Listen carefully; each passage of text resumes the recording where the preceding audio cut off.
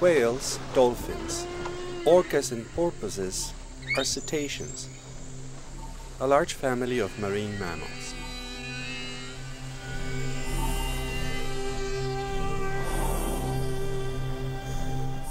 Since prehistoric times, men have heard the whales singing. Whales gave birth to the legends of sea monsters and unicorns.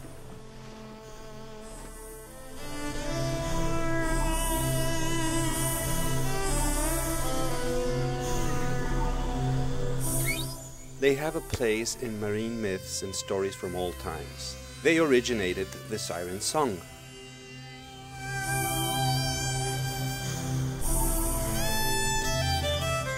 Even today, those who experience the proximity of these songs claim to feel lost and disorientated.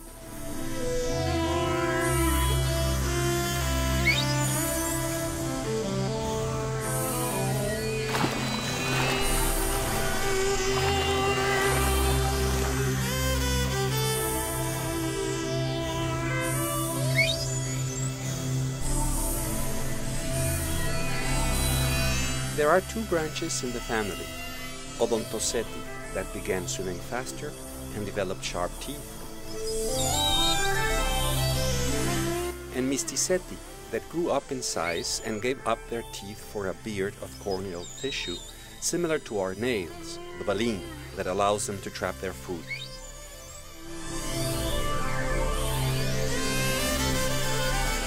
To this last group belongs the whale that comes to our base. The humpback whale, or Eubarta, is one of the world's most widespread Mysticeti. It lives in coastal waters in the cold streams of the northern and southern hemispheres, migrating to warmer latitudes to breed and give birth. They come to our waters at the end of November and sometimes as late as the middle of December. After 3 to 4 months, when the pregnant females have given birth, others have become pregnant, and newborns can withstand the return trip. They go back until the next season. They arrive in groups to the cool waters of the bay. Among the females, there are many ready to give birth. You can observe the females escaping a crowd of bulls as they chase and compete for them. Among the bulls, there are some that haven't reached their adult size or maturity, yet they follow the tournament with enthusiasm. Groups from 2 to 20 chase after a single female, performing diverse acrobatics that serve to establish dominance. The tournament lasts for hours. The size of the group fluctuates when smaller bulls abandon the match or with the arrival of new candidates.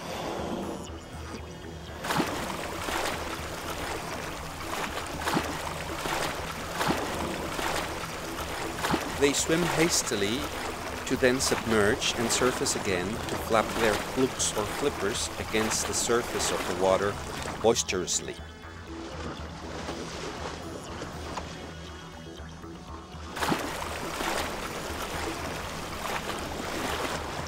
They also breach, jump, charge, or do feints, rushing and pushing each other violently. These bumps and frictions leave scars caused by the barnacles that cover their opponents' bodies. Violence of courtships ends when one of the bulls is able to mount the female.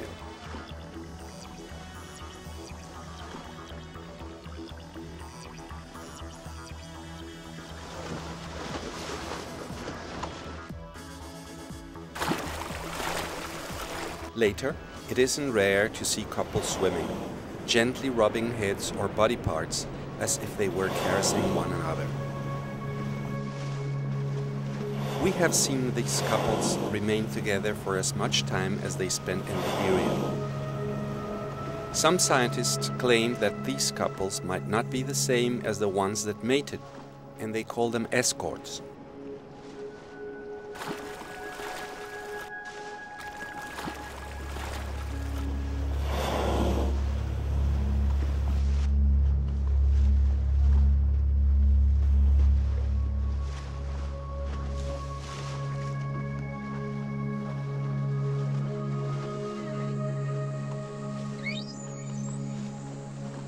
After a female gives birth, as the offspring learns how to swim and dive, there aren't any males around the mother and the calf.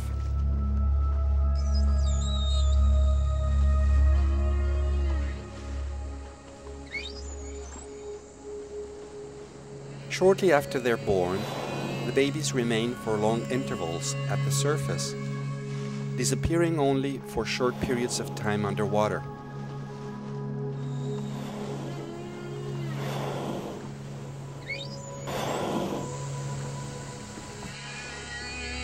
In just a few hours, the calf grows in size and acquires skills.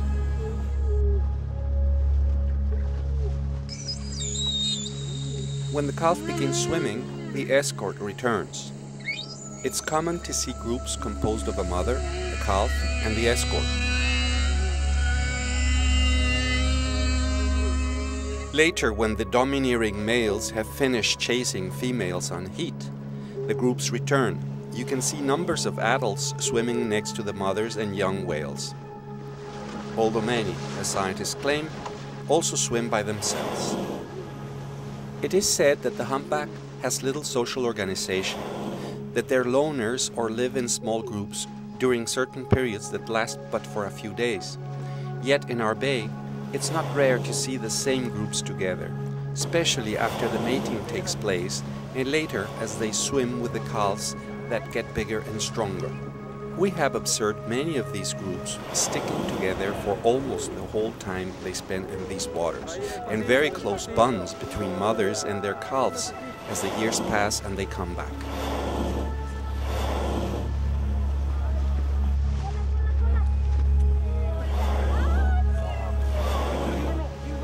Scars and mutilations bear witness to attack by orcas, sharks, or boats' propellers.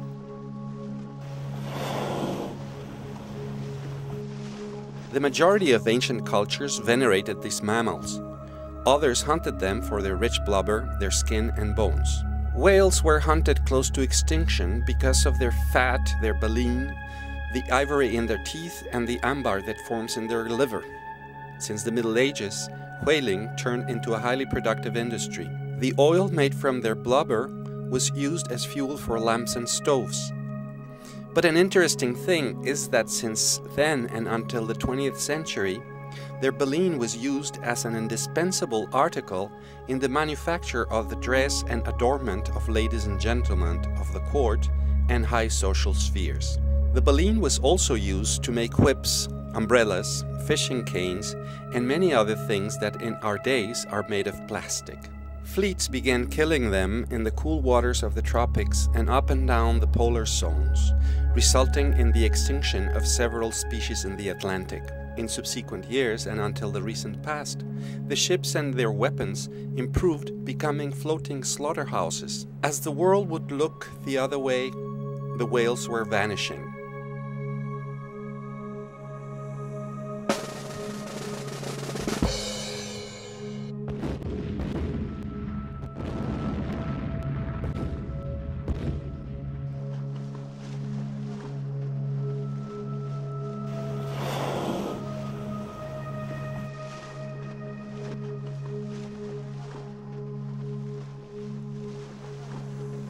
When they dive, the fluke slowly arches until it disappears underwater. This gave origin to their name, because as they dive, it looks like a humpback.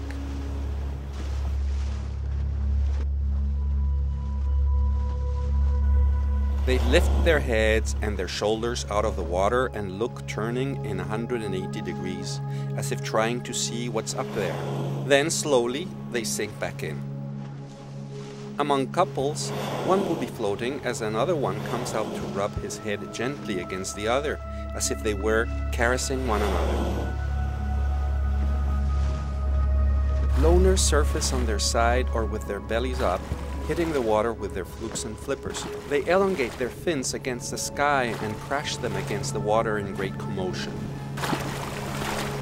Scientists think that these tail flapping are part of the courtship ritual. Yet we have seen these behaviors after that period and even when they are completely alone.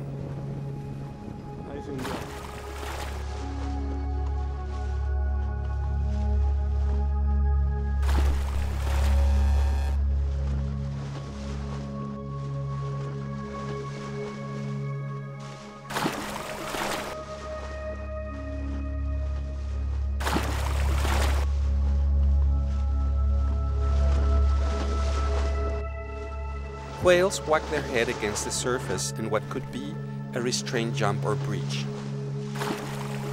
The humpback is probably the highest jumper of the baleen whales. It is capable of launching its 40-ton body out of the water.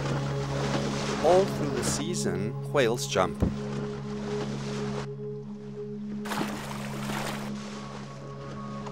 After a few weeks, the calves start jumping too. They launch 2/3 of their body and sometimes all of it out of the water, turning in the air and falling on their backs or their side. Jumping can go along for several hours, during which they don't seem to tire.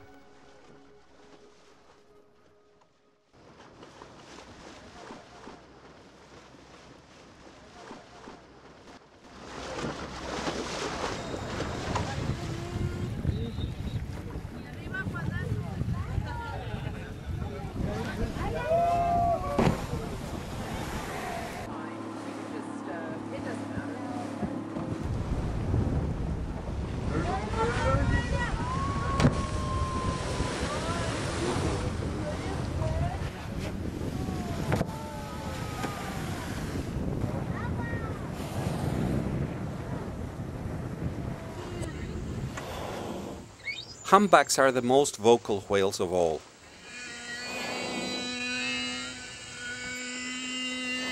For hours and days they cast cries, moans, while others articulate low and long sounds, repeating diverse sequences and melodies. It is assumed that their singing plays a role in courtship, yet observers claim to have heard them in absence of others, concluding that they, like us, like to sing for the pleasure of it.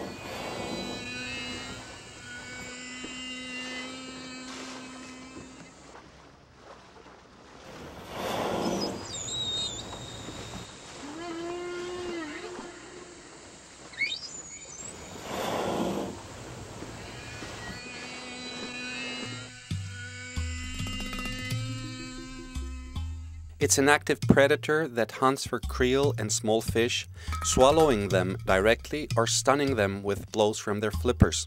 An extremely original fishing technique is when in collaboration they swim around the fish, blowing air, forming a net of bubbles. The fish remain enclosed and from underneath the whales devour them.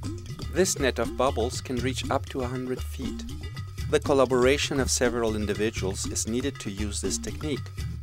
One more example of their coordinated minds and their capacity to work as a team.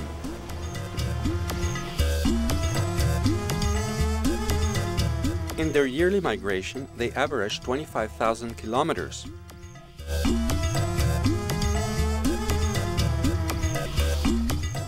Population has risen from 20,000 in 1966 to over 40,000 in our days. They swim close to the boats with no fear. This has made them the perfect target for a new kind of whalers, whale watchers. In the last 3 decades, whale watching has become very popular.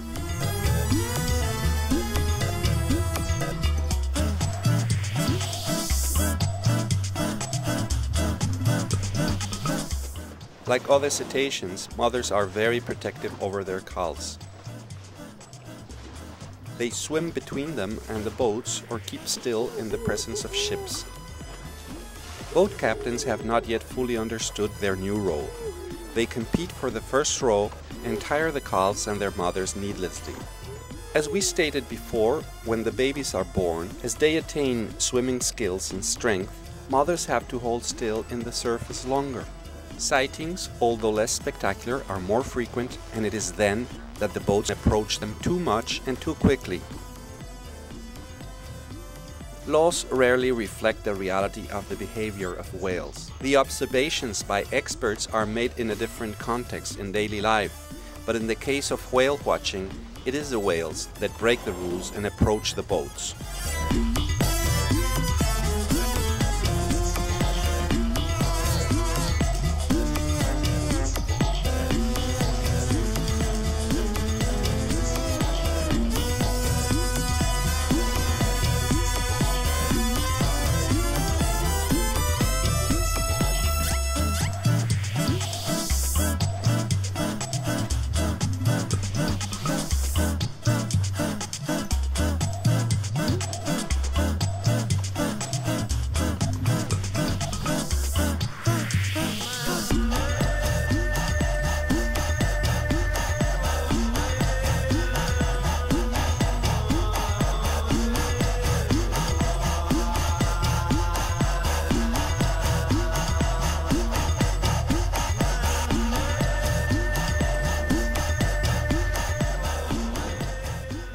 And these images will show a humpback acting in a very particular way.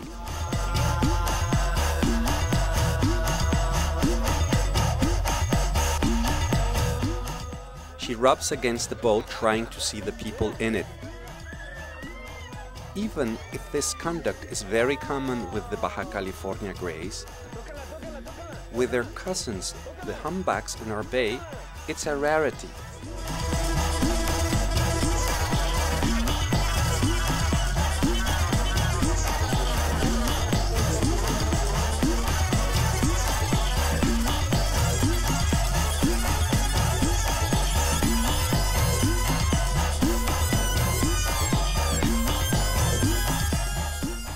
Contrary to the attention greys get, there has been little interest and approach to these other whales by Mexican scholars and officials.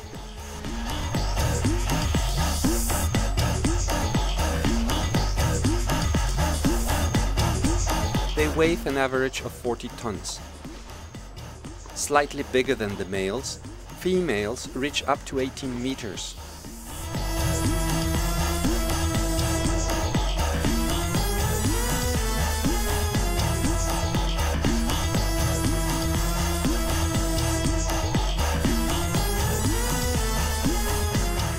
The largest ever found measured 60 feet.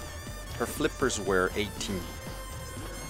Since 1967, they have been a protected species. Today, it's estimated that there are little more than 40,000 individuals.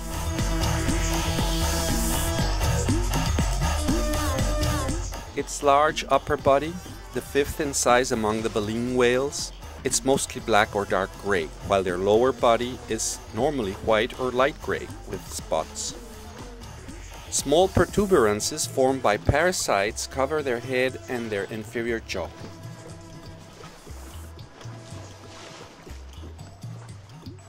Its flukes depict undulations, diverse designs and spots. This differ from each individual, serving as marks to identify them.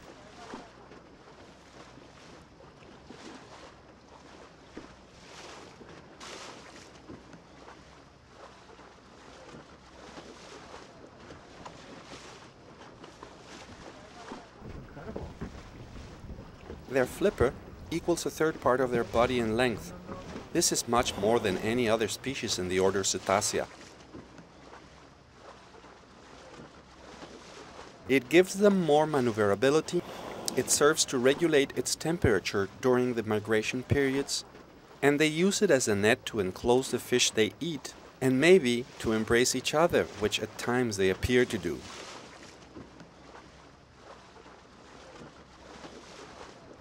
When the humpback surfaces, it expels air as high as 18 feet through its blowhole. As it leaves its lungs, the hot air condenses into vapor that falls back into the water in a thick stream.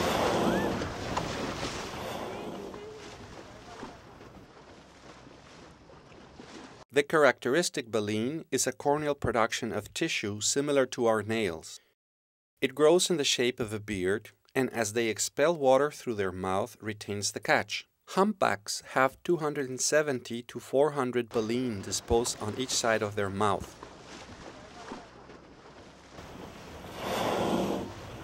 Females give birth every 2 or 3 years, but they are able to do it every year. The period of gestation of the calf is 11 months. At birth, the calf measures as much as 14 feet and weighs over 700 kilos. He's nursed by his mother for a year.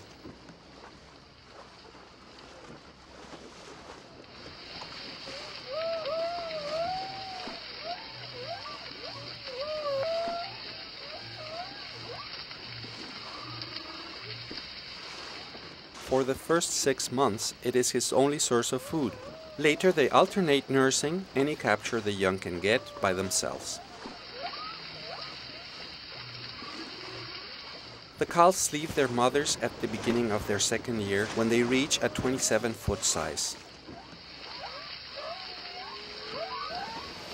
On their 5th year, the juveniles attain sexual maturity, and a little after that, their adult size.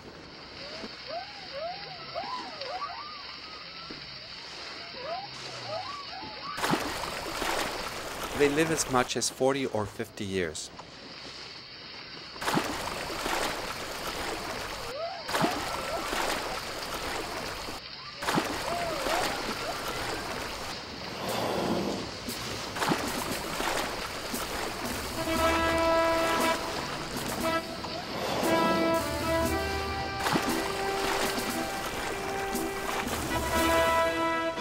It is believed that the ancestors of whales at the end of the era of dinosaurs could have been rodents or maybe other small mammals more similar to hippos.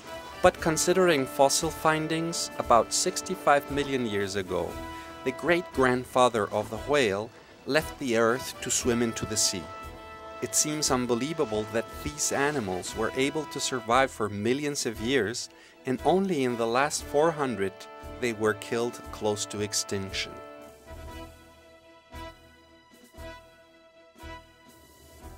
The disappearance of the most commercial species, the fact that the women outdated corsets, and the discovery of synthetic oils diminish the rate at which whales were disappearing.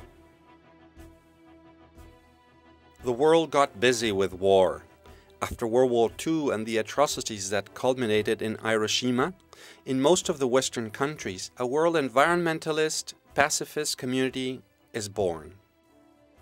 The discovery by a group of scientists that whales could sing, and also the recognition of their coordinated activities, made the media focus on them, gaining the sympathy of the people. In 1967, many countries formed a coalition and decreed the prohibition of whale hunting. Soon after, Argentina and Mexico were among the first countries to establish sanctuaries for whales in their territorial waters. Despite these efforts, using as an excuse research or tradition, some nations continue to kill whales today.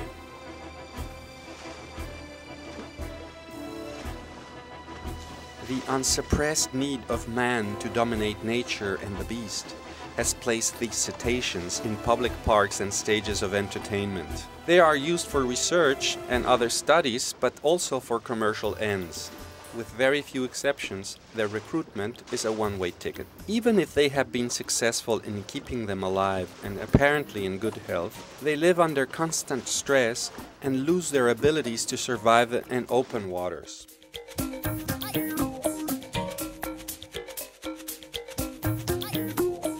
In the recent past, all traditions that mediated between man and animals have been lost. We are destroying our oceans without realizing that there lies the source for our own survival.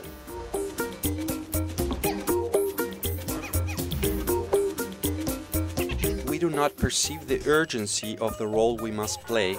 We must each actively give back to our planet, giving at least as much as we take out.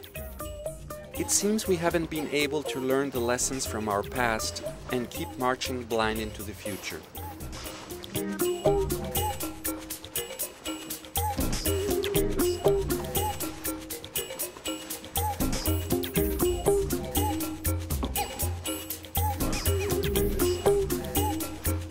It is time for creativity and resistance. The laws for the protection of our environment and animal species have to be revised and respected by governments and international organizations.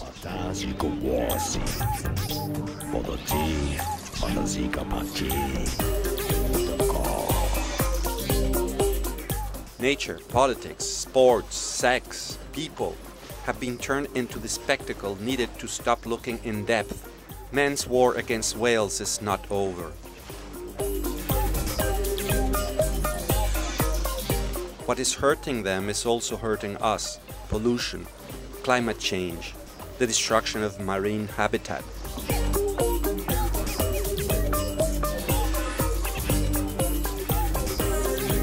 The conservation of whales and other species, the safeguard of beings and things.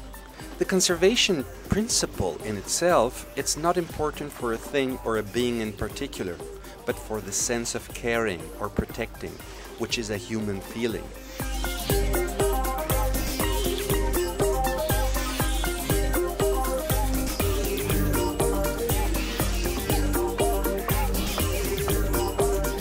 Protecting other species and our habitat is an exercise for our own well-being and survival.